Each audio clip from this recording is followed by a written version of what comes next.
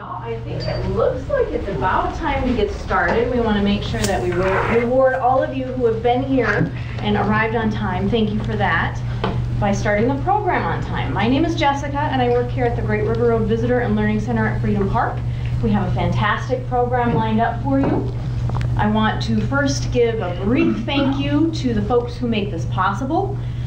We have the Friends of Freedom Park nonprofit organization that operates this Visitor and Learning Center at Freedom Park.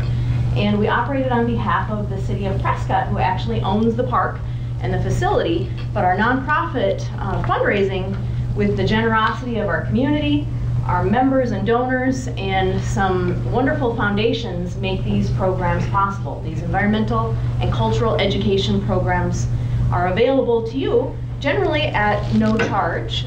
We do have some great programs coming up as well, so please check out our website. Thank you to the Prescott Foundation, the Gertrude Sheely Charitable Trust, and the Nelson Family Foundation, as well as our long list of members and donors to make the fundraising possible to have programs like Mr. Ause to come see us. I'll bring him up now. You want to come on up? Sure. So he was the director of the Red Wing Environmental Learning Center for 30 years is what we have. Yep. Did it feel like 30 years? Oh, yeah. All right. Fantastic. He's also been a volunteer interpretive naturalist at Frontenac State Park for a good long time, 14 years, I believe. Yep.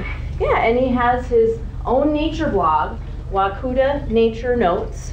So probably really well acquainted with phenology, and I will let him explain that term to you if you're wondering what phenology is all about. He's the guy to tell us, and I like to use the play on words. Phenology is all about fun.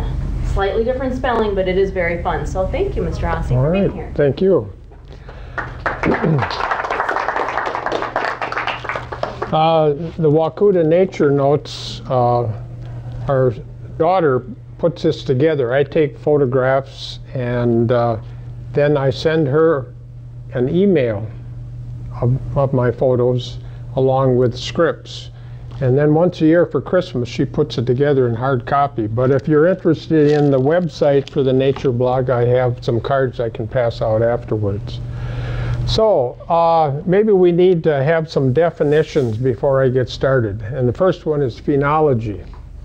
The last few letters of phenology is O-L-O-G-Y, ology. So if you're studying biology, you're studying life. If you're studying geology, you're studying earth or rocks. If you're studying zoology, you're studying animals. Well, phenology is the study of the relationship between certain events in nature and how they occur with the seasons.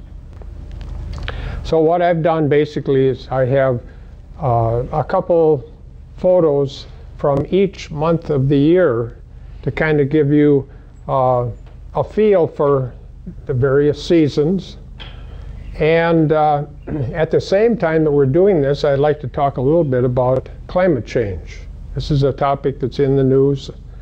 And before we get too far in that, we need to have a couple definitions. And maybe I can ask you for help. What does the word weather mean compared to climate? Anyone want to take a stab at that? If we're talking about weather, or are we talking about climate? Anyone? I would guess that weather are events, and the climate is weather or events over time. Anyone want to add to that? It's very good. An analogy is this.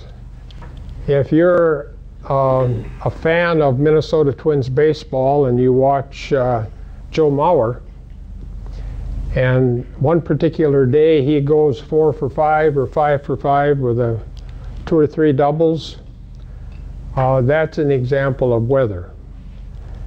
And if the next day he goes 0 for 5, that's an example of weather. However, if you look at his batting average over the course of the year, that would be climate. And that's about as simple as we can make it. So when people think about climate change and they say, well, man, we've had a pretty good winter here. It's been a typical Minnesota or Wisconsin winter. They question maybe that there is some climate change. Well, you have to look at the long picture.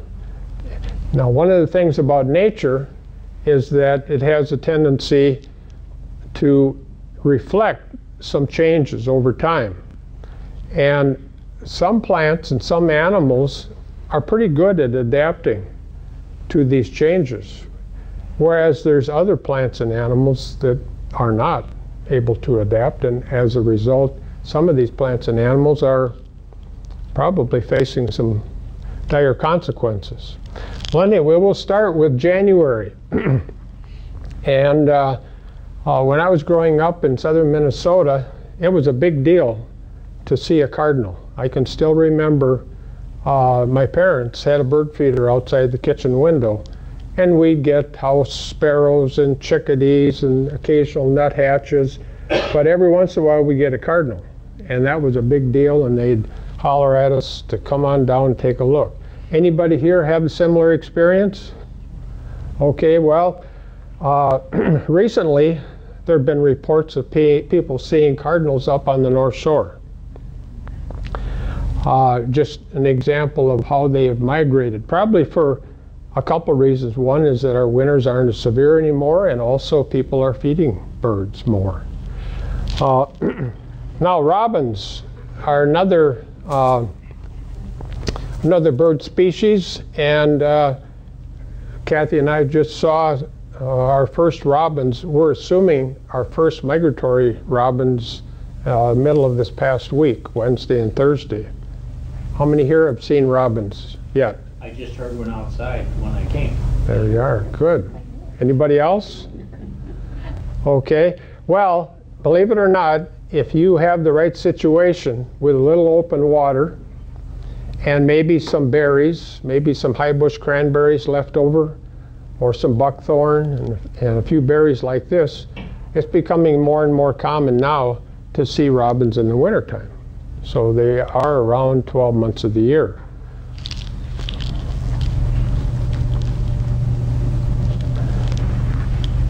Now, these birds had a bad hair day.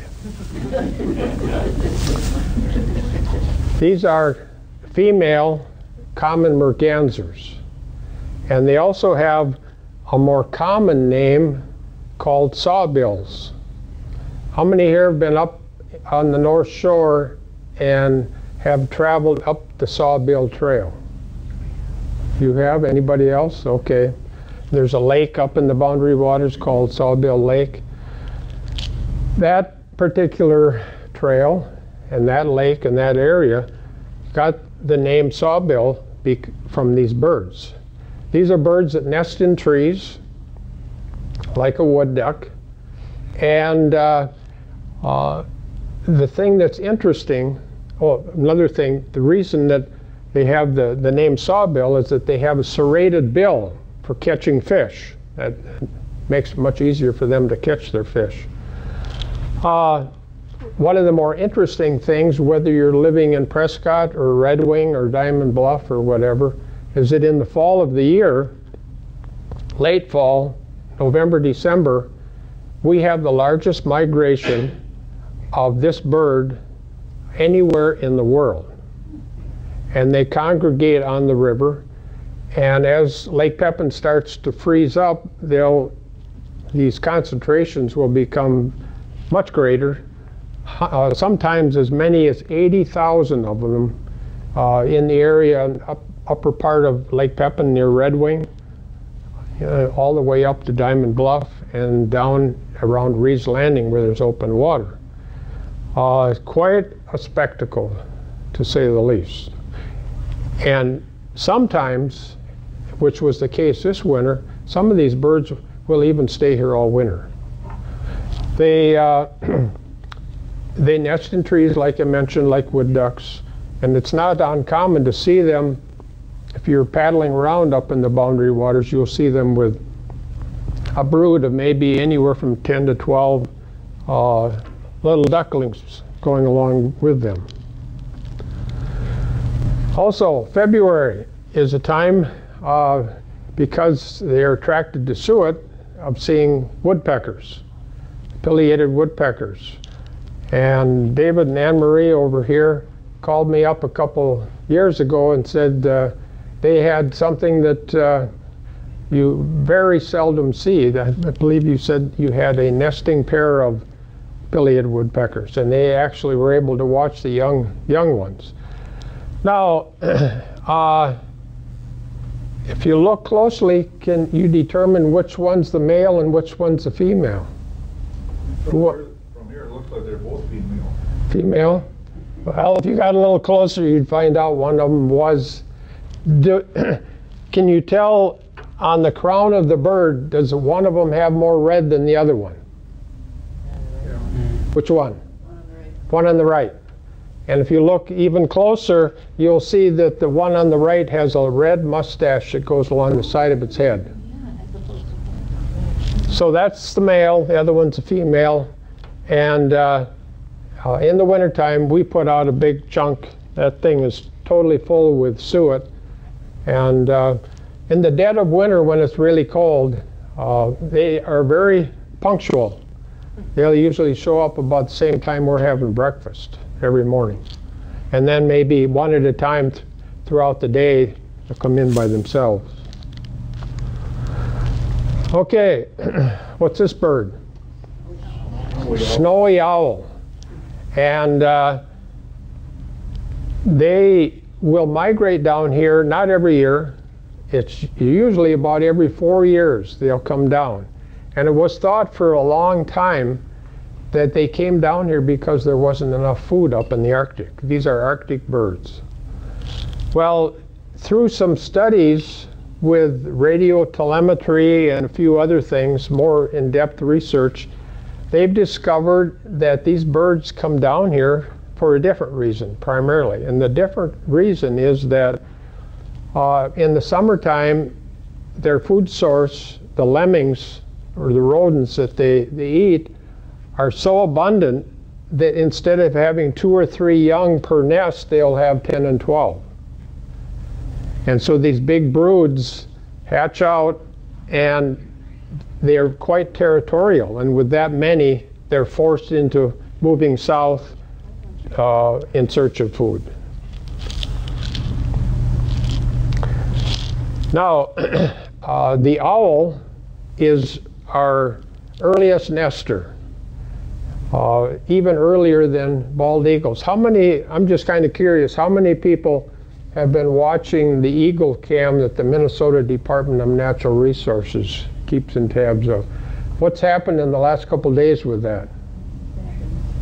It was abandoned, right? Right. We checked it the other day, and for some reason it was abandoned. That's kind of an exception with that eagle. They very seldom will nest before owls.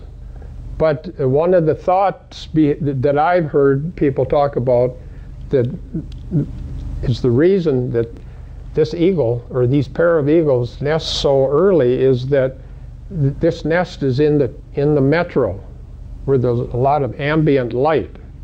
And light is one of the things that, changing length of day throughout the seasons is one of the reasons that birds start nesting when they do. But with the owls, this is a barred owl, and its call is who cooks for you. Have you ever heard that owl in the evening? One of the things that I used to do when I had my students at the environmental center, we'd go camping on maybe a 2-night, 3-day trip on the Zumbo River, and I'd bring along an owl call. And then after all the kids had gone to sleep, I'd get on this call maybe about midnight, and the next thing you know, I'd have barred owls right up above the tents. And in the morning, you could hear some of the interesting stories. So that was interesting. All right, what's going on here? Anyone? Maple syrup. And we're right, if we're not in the midst of it, we're awful close to it. And For many, many years when I was working at the Environmental Center and we'd run our maple syrup programs, we'd always kind of figured that we'd start on St. Patrick's Day. And that we were pretty consistently hitting it right on the money. And it's going to be pretty close to St. Patrick's Day this year when it starts. However, last year, believe it or not, I started making maple syrup on the 8th of February. And this is one of the activities that has probably been definitely affected by climate change. And one of the problems for, it's no big deal for people like me who just want to make a little bit of syrup for our own use and maybe to give away for gifts. But for commercial operators who have thousands of dollars invested in collection systems and boiling systems and all the new age ways of producing it, it gets to be a big deal because the season is shortened. And the reason for that is that lately we've tended to have falls, particularly November, December, with not much snow. And at the same time, it doesn't necessarily mean we don't have some cold weather, which was definitely the case this year. We had some very cold weather, and what that does is it sends the frost very deep into the ground. And this sap, most of it is in the root systems. And if you have 3-4 feet of frost, and then you get some snow and so on, it takes so much time for that ground to thaw out before that sap can move that eventually you get so far into the season, the next thing you know, you have 60, 70 degrees. What happens to the buds of the tree? They bud out and you're done. The sap turns bitter, and so the seasons have shortened. For me, it used to be maybe, I tap primarily soft maple or silver maple. It used to be maybe 3 weeks, 3.5 weeks.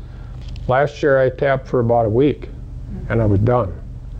And so with the commercial operators who tap with sugar maple, I think it's gone from like 6 weeks maybe down to 4 weeks or whatever. So it has a definite impact. This year they should be okay, providing we don't get to 70 degrees, because there still is a fair amount of frost in the ground. Anyone want to take a stab at the very first flowering plant in the woods around Prescott or Red Wing? Cabbage. What? Skunk cabbage. Hey, right on.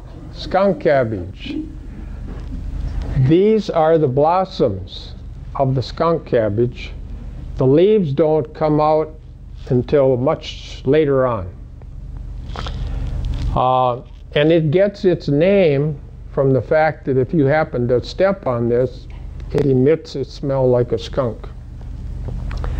And there's a natural advantage to this plant of having this smell, and that is that it attracts insects, and the insects help with the pollination of the plant.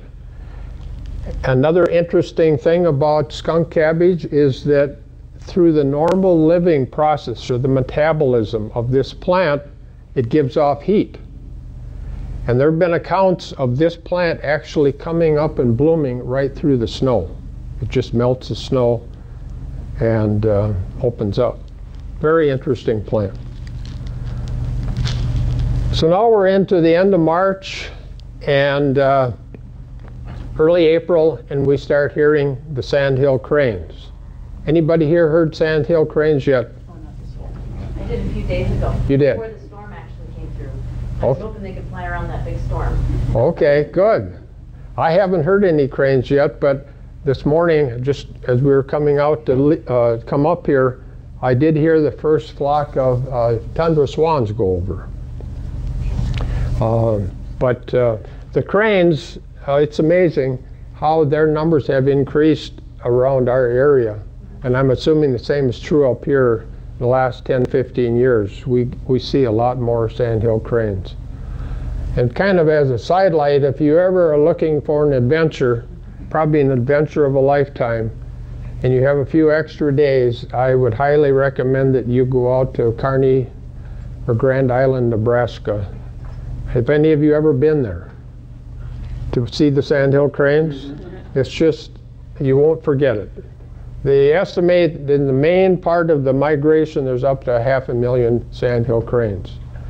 And they come there and they'll spend 2-3 weeks you know, having kind of gleaning the cornfields that were picked last year to get more energy to continue their migration up to the Arctic. All right, now probably one of the more noticeable spring wildflowers, and this is the pasque flower. Do you have any pasque flowers here on the south side of the bluff? Do you? Well, We have some of our in our gardens as demonstration plants. oh, you do? Okay. Well, this is a plant. It won't happen this way this year, but usually I'll see this plant blooming towards the end of March, maybe the first part of April, more commonly first part of April, maybe the first week of April. Last year I saw some of these blooming the first part of March. So they definitely react to temperature and warmth. All right, how many have seen their first wood ducks or heard their first? Well, I've been keeping my ears and eyes open. I haven't seen any, so it shouldn't be too much longer. But Kathy and I have a pond in our backyard that's close enough to our sunroom that we can kind of watch some activity. And we get a big thrill out of watching them in the spring. And we also have 2 nesting boxes that they use. So it's quite a sight to have a pair of wood ducks nesting in one of your wood duck boxes. Generally speaking, the nesting, most of it will take place during the month of May into June. But she will lay 1 egg a day until her clutch is full, which is anywhere from maybe 10 to 12 eggs. After the clutch is full, then she starts to incubate. And it's usually anywhere from about 28 to 32 days before they hatch. So in most cases, I have a pretty good idea by watching. Once she's on the nest, she only leaves that nest twice a day. Once right at daybreak and right at sunset. The rest of the time she's in that box. So I watch, and whenever she takes off, I'll go down and I'll count the eggs. And then I have a pretty good idea when she started nesting and when they'd be hatching. So I have a blind that I set up near there, and I go down with my camera and watch them come out. And keep in mind that they don't fly, they jump. And they're all either hollow bones or down, and so they just kind of bounce on the ground. But when the hen, early in the morning, she'll stick her head out. I'll back up. Usually they'll hatch during the day, late afternoon, and she never takes them out the same day they hatch. She keeps them in that box and cleans them up and gets them dried off, and then you could expect the next morning for them to leave. And what she'll do is the hen will stick her head out maybe 2 or 3 times, 15-20 minutes apart. Just make sure that the coast is clear, there's no dogs or cats or anything. Then she'll jump out, and as she's jumping out, she'll start calling them, and they come out kind of like popcorn. And once she has them all gathered up, then she marches them to the river. So it is quite a spectacle. At about the first part of April, about the time that the wood ducks come back, the eagles that are nesting around here, with the exception of the one you've been watching up in the cities, will start hatching their young. And it's an interesting situation. I mentioned that the wood ducks don't start incubating until all the eggs are laid. These birds can't afford to do that because they start laying their eggs when the snow's on the ground. So they have to start incubating after the first egg is laid. So you have a situation where if the female lays an egg and doesn't lay another one for 2 or 3 days, there's a time lag between number 1 hatching and number 3 hatching. Sometimes number 3 eaglet will not survive for a variety of reasons. But usually the first part of April, first week of April, is when you can see when most of the eaglets hatch. How about one of the more noticeable spring wildflowers? No, not the trillium. Anyone? Bloodroot. All right, the bloodroot. The bloodroot.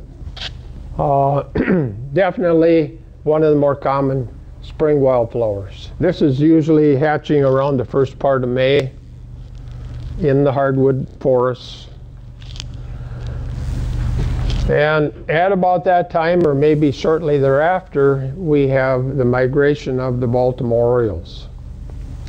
And we're lucky enough, we have a couple big trees in our yard. We have a big cottonwood tree and a big silver maple, and invariably we'll have a nest, at least in one of the trees. And for the most part, we'll have maybe 2 or 3, maybe 4 or 5 orioles that stick around throughout the summertime.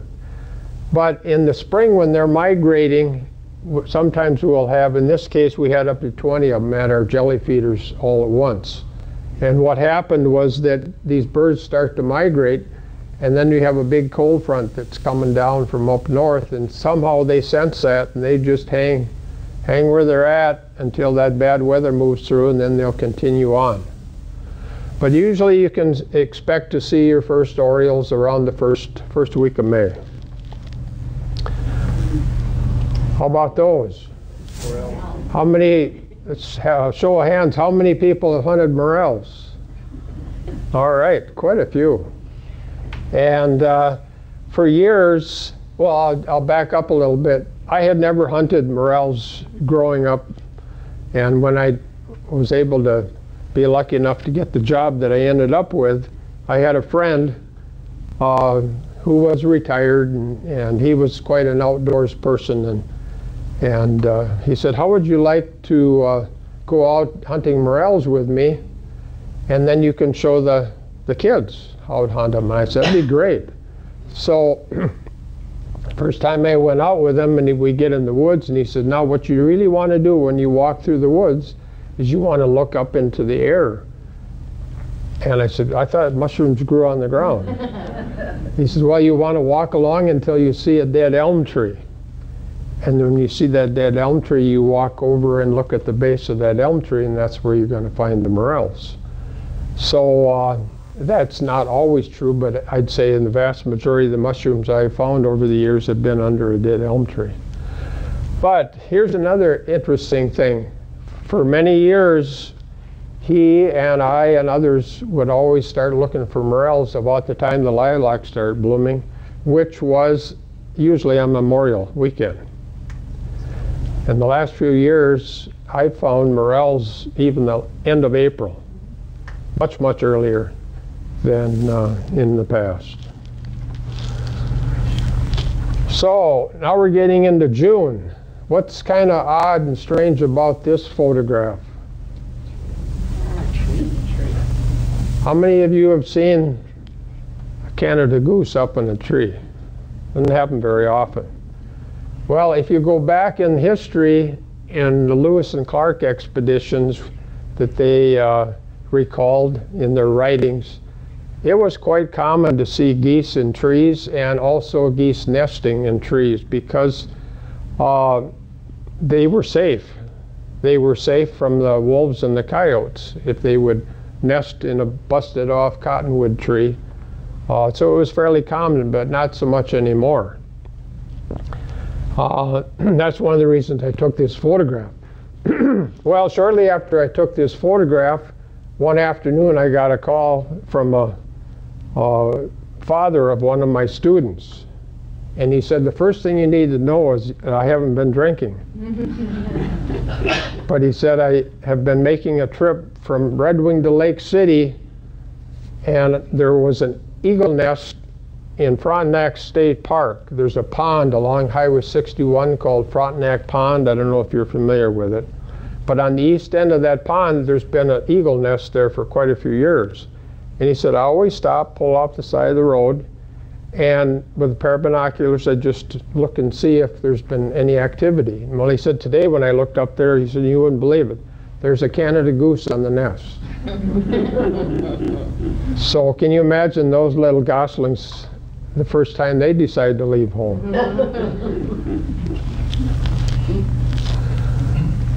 And into June, the young male deer are starting to grow their new antlers. And you can see the velvet on the outside of the antlers. And also at about this time, June primarily, is when the snapping turtles start to go up on the sand beaches and lay their eggs. Usually, I shouldn't say usually, but a good percentage of the time these nests are found by what kind of predators? Raccoons, possum, skunks. So if you know of some areas where these turtles are nesting, invariably you're going to find some eggshells where one of these three, maybe a fox, will dig them up, and that'll be the end of them. All right, now we're getting into the latter part of June, and the bluebirds are starting to nest. And here's a male bluebird bringing in some type of insect for its young. Or I might back up a little bit before I go on. With the bluebirds,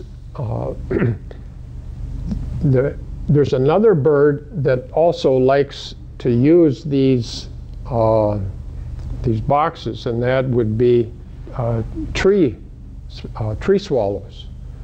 But it's real easy to tell the difference between a bluebird nest and a tree swallow nest. The bluebird makes its nest out of grass, finely woven grass, and they have blue eggs. Tree swallow makes its nest out of feathers, and it has a white egg.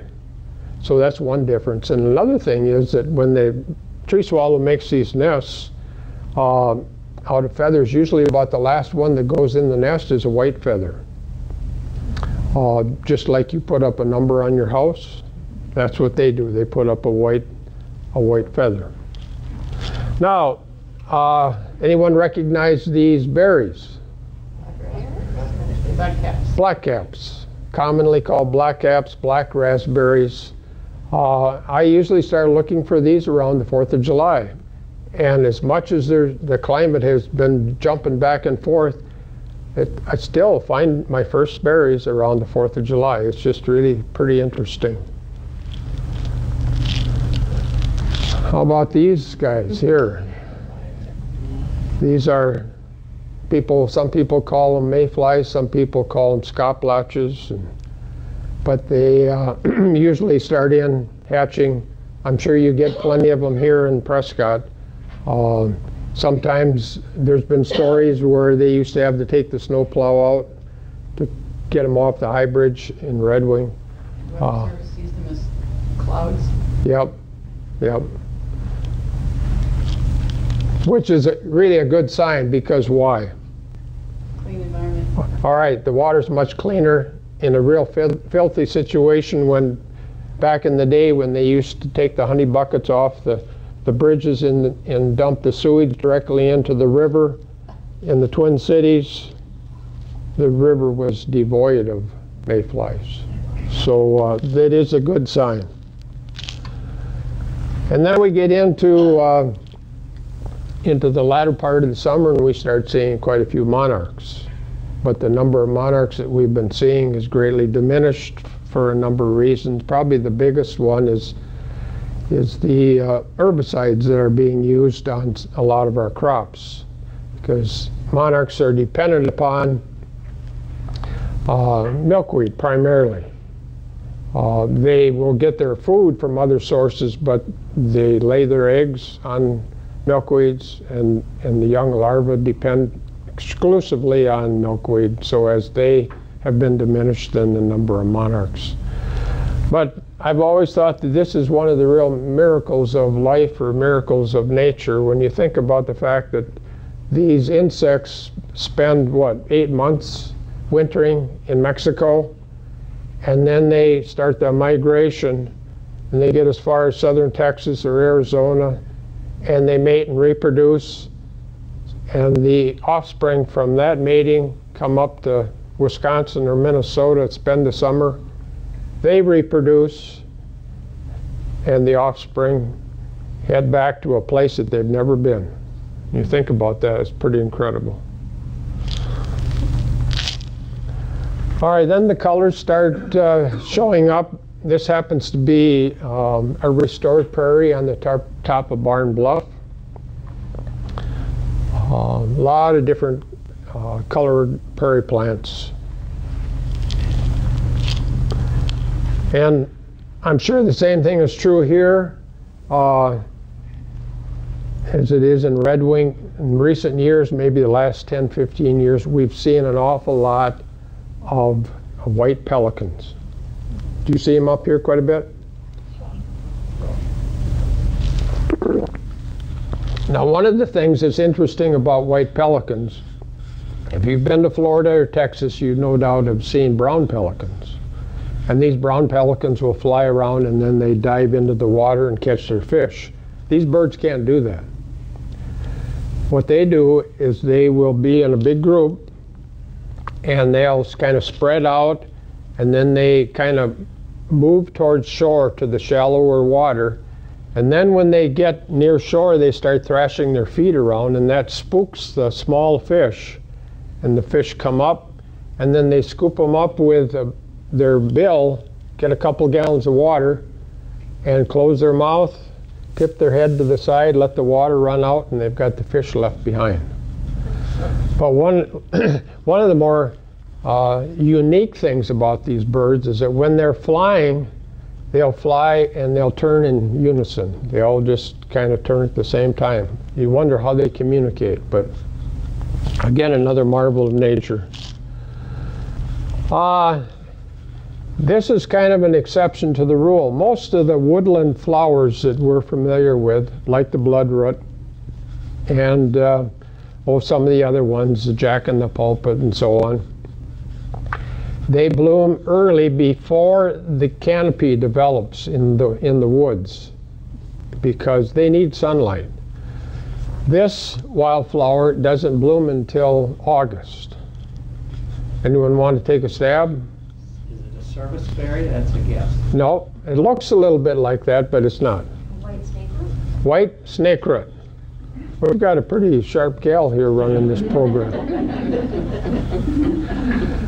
All right, white snake root. And there's a real interesting history behind white snake root. When the early pioneers were moving west and they started settling in Illinois and Ohio and Indiana and wherever, and maybe taking up a homestead and have a small farm or whatever, for a number of years they were noticing that come into August and people were getting sick, and they couldn't figure it out. They didn't know what was going on. And finally they connected the dots, and they discovered that at this time of the year their cows were eating this plant, and it was causing the cows to get sick with a disease called milk sickness.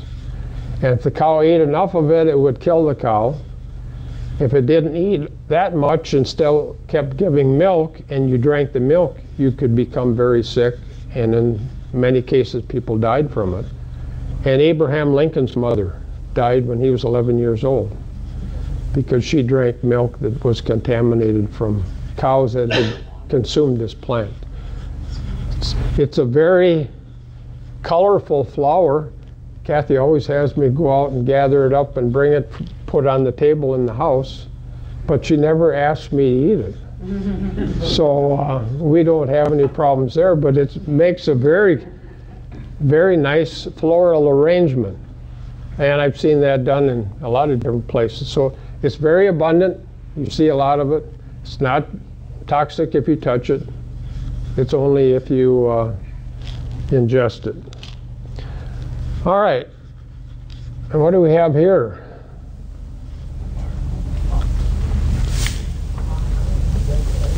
Some kind of what? Hawk. All right. Now look real closely off to the right side on the ground. What do you see?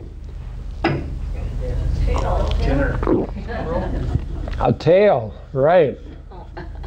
This is the tail of a gray squirrel. And a few years ago I had a call, excuse me, from a neighbor, and she knew I liked to take photographs. She said, "You got to bring your camera down because I've got something in the yard I can't hardly believe."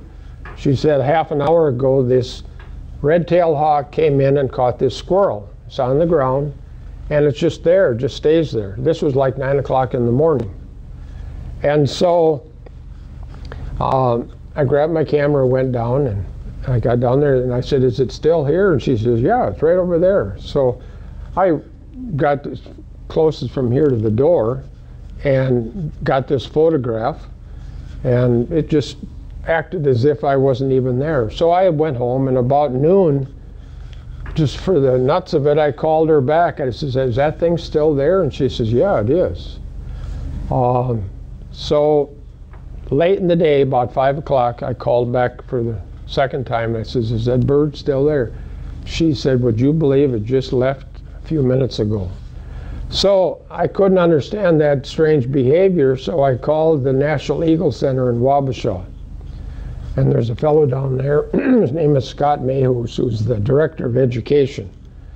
And I told him what had happened. I said, "What in the world is with this hawk?" He says, "Well, it's like this." He said, "The eagles are the same way. These young birds know how to hunt, but they don't know what to do when they catch it."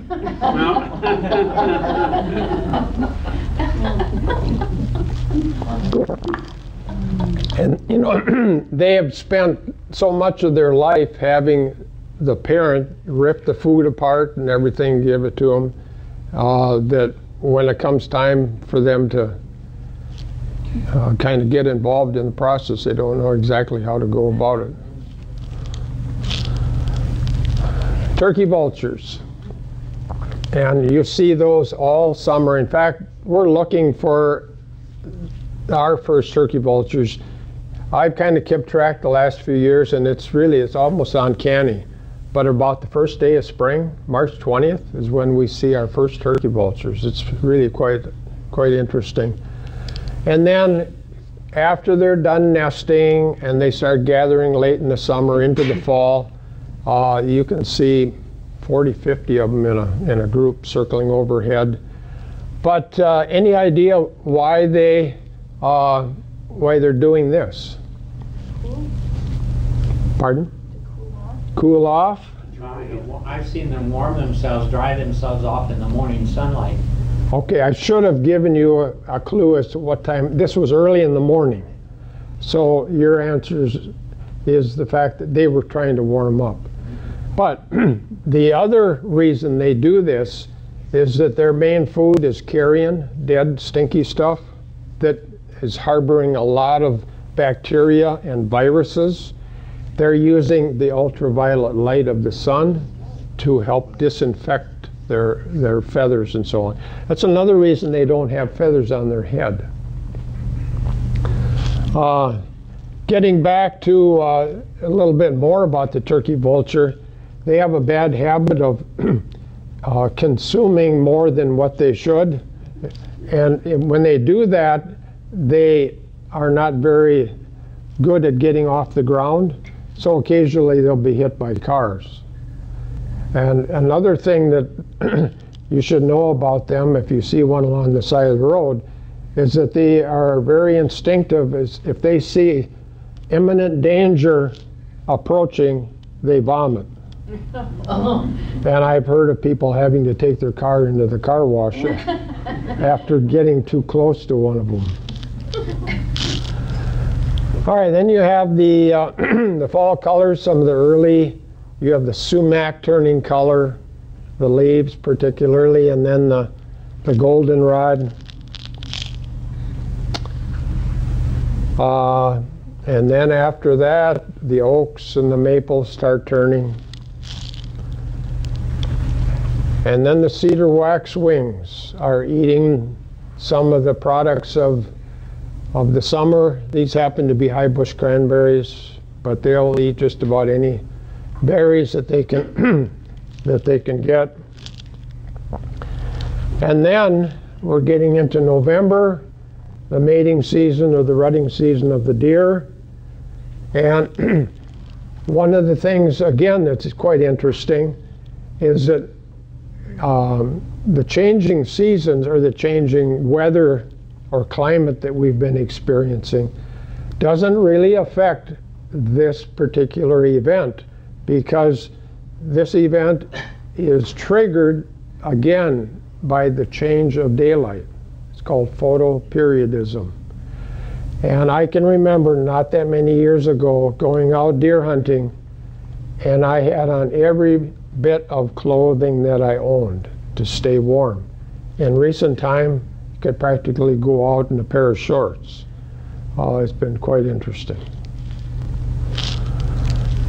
And then, at about that same time, the deer hunting's going on, you hear the swans going over, the tundra swans that I mentioned a minute ago that are on their way north. Now they're heading south in November. Still in November, and if you think you've had a tough day, and they work and work and work for how long and that tree doesn't go over. But this always takes place late fall, early winter, when they're trying to put forth a supply of food for the winter. And that supply of food is in the way of a feed pile, which you can see on the right-hand side of this beaver lodge. That's there. As this pond freezes over, they can still swim down under the ice, get at their food. Well, we've had an interesting situation where we live. We live in Wakuta, which is just upstream from the lake. And there's been a beaver lodge there I've been watching for the last couple of years. And as you know, the water level this winter's been quite low. And so late in the fall, they had to move from their existing lodge, and they built another lodge just because the water was too low. They had to create a new feed pile. And now, just within the last couple weeks, because of the cold weather this winter, that pond is frozen all the way to the bottom. So they couldn't get at that feed pile, even though it was still there. So what they've had to do is a huge big hole in the ice. They literally chewed their way right up, and now they're going throughout the woods trying to find any kind of food that they can. And given the fact they have very poor eyesight and they're pretty clumsy on land, this puts them in a very vulnerable situation. You know, coyotes or whatever can get at them. And then we're into December, things start cooling down, and the eagles are starting their southward migration. And this year was incredible at Colville. Many days would have over 100 eagles at the park. So it's quite a spectacle. And now, I think this is my last slide here, in the fact that in recent times, maybe the last 10, 15 years, there have been more and more sightings of trumpeter swans. These are the big swans that are native to Minnesota and Wisconsin. And for years they were overhunted and basically were gone from both of the states. And there's been quite a effort to reintroduce them. And right up river here from you, up at Hudson, There's quite a number. How many have been up to see those trumpeters? Anybody? Okay. Another place, if you want to go and really see something pretty amazing, and that's right below the nuclear plant in Monticello. There are probably close to 1,000 that spend the winter there. But they are native. As long as they can find open water, they will stick around, and they're just so much bigger than the other swans, and their calls are very distinctive. If you hear one go over, you won't mistake it. Yeah. During the Christmas bird count this year, we counted 88 swans along the river. Oh, you did? Yeah. Wow. That's interesting. Do you think some of those might have been from Hudson? I think they're all from Hudson. Oh, they all were. Okay. Okay. Now, I do know that they have, I didn't go out there this year, but I do know that just near the nuclear plant there, just downstream, right by Lock and Dam number 3, there are quite a few that will spend the winter in there. But okay, I don't know if anybody has any, oh yes. How far south would they go if they didn't have the environment here along the river? Oh, they'd probably go far enough to just find open water, kind of like the eagles do. But there's enough open water now that they stay here. I've yet to find an active nest. I'd love to find a nest. And any of you have ever seen a nest? I was going to ask that. Well, how and where do they nest? Right alongside there? They'll nest in the backwaters. I suspect more like in an area with cattails, and so they've got that for protection. Any other questions? Yeah. Do you record your notes of the things that happen every year? And then are there any computer programs or online things that you submit information to? Only on my nature blog. Yeah. That would be just it. Okay. Yeah. We haven't been very good here at the park of collecting information, but moving forward, it would be nice to submit it and collect it in a way that we could have that information. Yeah, I don't have any specifics on this, but I do know that there's an organization in Minnesota that's their focus. It's just phenology. They have an annual convention every year of phenologists, and if you get the Minneapolis Star and Tribune, I think it's on Friday or Sunday, I can't remember, but the Jim Gilbert, who's also on WCCO radio, he has a column in there every week as it relates to different phenology. So, all right, well, thank you very much.